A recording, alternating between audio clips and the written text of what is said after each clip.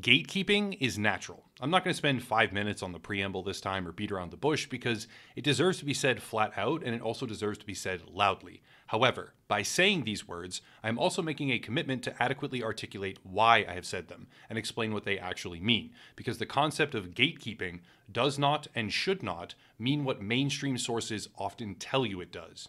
Gatekeeping is an angry white man's way of pushing minorities out of games. That's the kind of stuff that you'll often hear.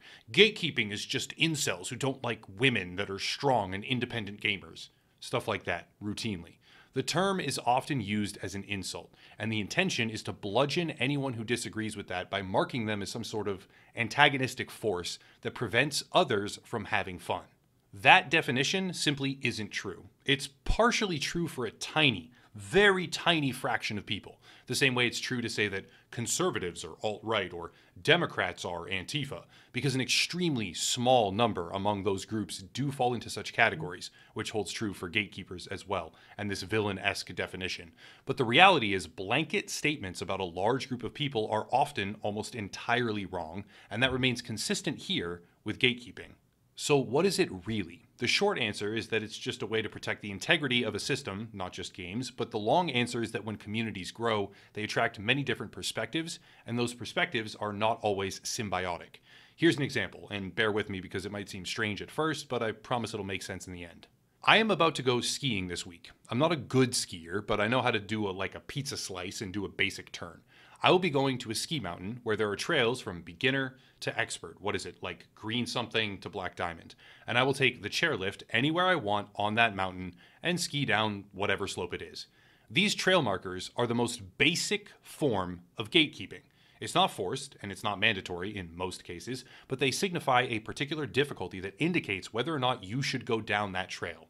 Here's the thing, someone like me who sucks at skiing can easily just go to a black diamond and pizza slice their way down off of a cliff and into a snowbank. That's fine. I'm allowed to do it. I need to assume responsibility when it happens, obviously, and I probably should have known better, but the only person it really affects is me, purely just me, and maybe the person who has to spend 5 minutes getting me in a snowmobile, but that's their job. It mostly just affects me. Seems kind of unrelated to gatekeeping, right? Wrong, because this conveys the example of a static, immovable, relatively unchangeable landmark that we engage with knowing full well that we have no control over its composition. The architect behind the trails, sure, when it was built, they had control, but average skiers go to a mountain, they ride the trails, and they leave with absolutely no input, no influence, and no control over the slopes. Here's the problem. That immutable foundation changes when you consider the concept of gaming and digital fantasy worlds. The mountain doesn't move. If I go to a black diamond and wipe out 45 times, I don't get to the bottom of the slope and demand that the incline be made less steep for me because I simply don't have the option or the ability to do anything at all about the reality of that space. And I should rightly shut my mouth and ski within my skill bracket. In gaming, that barrier of physical permanence doesn't exist, and someone who skis the black diamond as an amateur can just take to social media and complain, which very tangibly ends, all too often, in modifications to the game itself being made, because a mountain can't be patched with a new version overnight, like just a software update, while a video game can. That's just one example, though. The value of gatekeeping is not framed around the attempt to bar anyone else from ever joining the space, despite what gaming journalists would attempt to claim more often than not, but instead framed around one's ability to protect the space itself from influence that degrades the overall experience. This is where an obvious counterpoint must be addressed. Degrades the experience for who, though? What gives some people the right to dictate to others what the correct experience is? Something along those lines. Outside the very obvious answer of developers are able to dictate to players what the experience will be, there is a much more important parallel to draw. Tabletop gaming, and primarily, I guess for my purposes today, Dungeons and Dragons. Dungeons and Dragons is most often experienced in smaller groups of close, personal friends. Of course, it can be played with larger, less integrated communities, but the typical format would be a group of friends who know each other to some degree or another, joining up for an evening campaign. The idea of gatekeeping is not to bar anyone ever from joining these groups. It is to protect the experience that these groups have. Example, Group A is composed of, let's say, 10 friends who all get along decently well. They bicker and fight, traditional friend things, sure, but their tabletop gaming sessions are a weekly dose of fun that they generally thoroughly enjoy.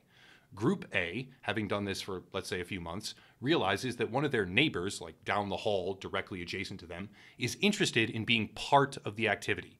They know this neighbor a little bit, most of them, and they also feel that they shouldn't be barring anyone from participating because gatekeeping is so wrong to do. Group A meets for their weekly game, the neighbor joins in, and though they have very little relative knowledge of the game at that point, everyone honestly starts somewhere and they end up being a perfectly fine addition to the activity.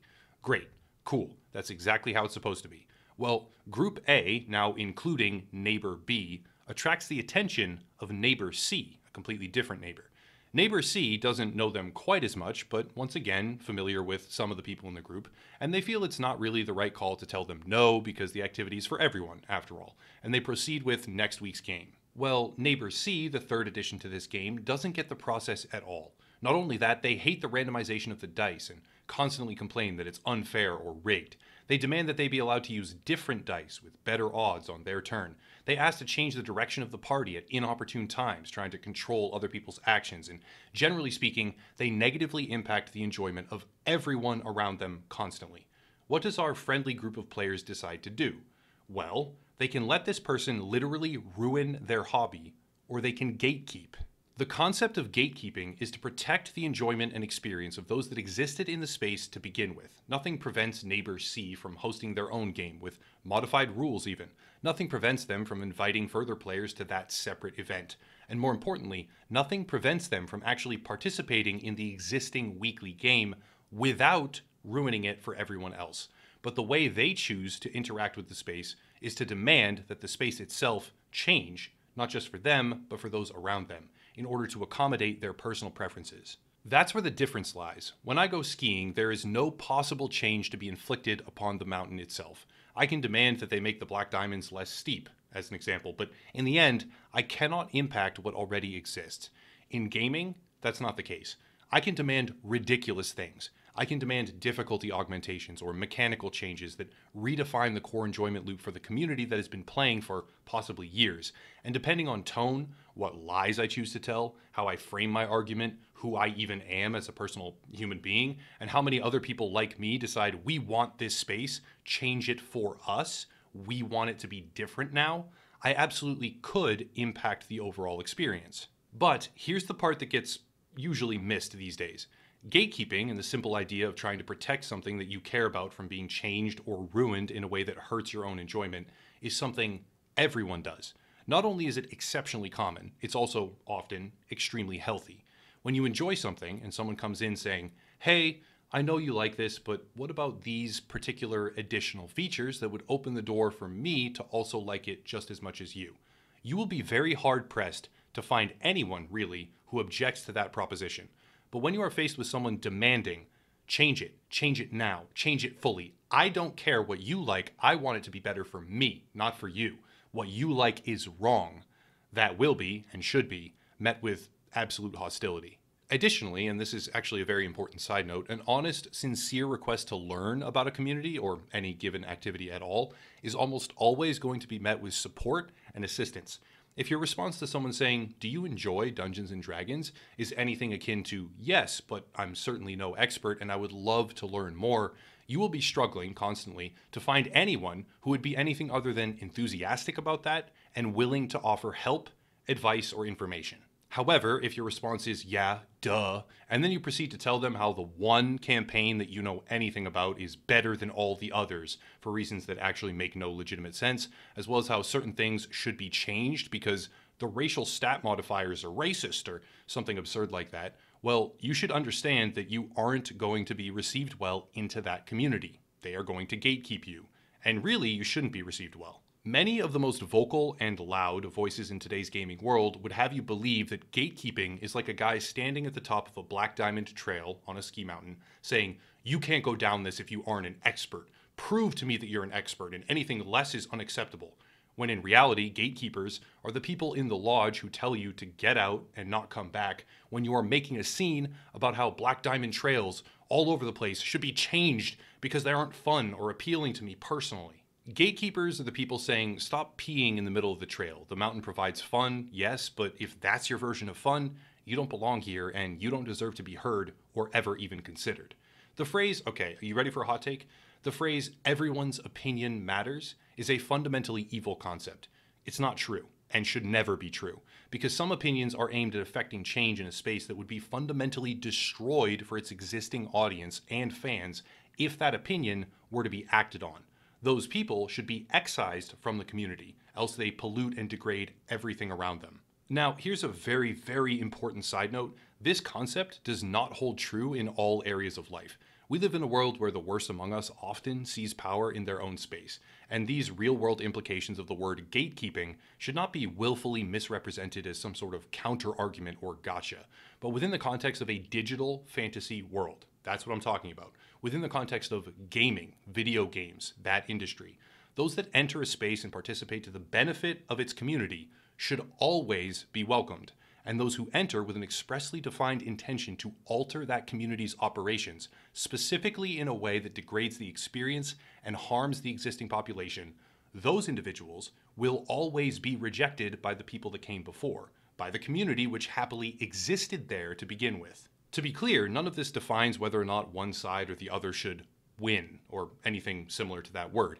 It explains that the concept of gatekeeping is a natural, common, healthy phenomenon wherein people who occupy a space originally and enjoy that space as well seek to protect it from those who would harm it deliberately. If the group entering proceeds to gather the numbers, the influence, and the power to affect change anyway, despite that resistance, and it becomes a new space and they now control it and enjoy it instead, that's also a pretty natural occurrence. But this ill-defined and fraudulent claim that gatekeeping is damaging, vile, prejudiced, and any other ist or phobic you can think of is nothing more than idiocy, propagated by those who fail to see the natural premise of rejecting others who would hurt your own experience. Bottom line, gatekeeping is not a negative phenomenon. Gatekeeping is a natural phenomenon that has a very real, very valuable purpose. It's not necessarily always positive either, but it should be accurately understood for what it really is, rather than some twisted and weaponized alteration of what the concept really means, what it actually means. When the media, the activists, and the loudest among us condemn gatekeeping as vile and horrific, they are condemning a phantom of their own imagination, and fail to understand even a basic premise behind what the action of gatekeeping really is, and ultimately what it represents. But that's it. All of this was because it kind of trended on Twitter and a lot of people were talking about it recently, so I wanted to put out my own thoughts because a lot of people being called gatekeepers and being condemned and chastised, they don't really deserve it, and the word is really twisted and doesn't mean what people think it means. It's a really complicated topic, but anyway, if you want to support, there are links down below, primarily Odyssey, which is a YouTube platform alternative which greatly rewards its creators. My entire video library is on there, and I'll be experimenting in the coming days and weeks with putting some videos on there early before they show up on YouTube, like timed exclusivity. Not permanently, but just for a little bit. I'll figure it all out. Also Locals, where you can subscribe for $5 a month. I put videos on that platform ad-free, as well as the raw audio files, plus the same type of early postings, and that kind of stuff. I'll be working on more stuff for Locals in the near future. Yeah, check it out if you have any desire. There's another gaming YouTuber to check out, merch, social media, etc., but I'll cut it there and stop rambling. As always, thank you all for watching, and have a nice night.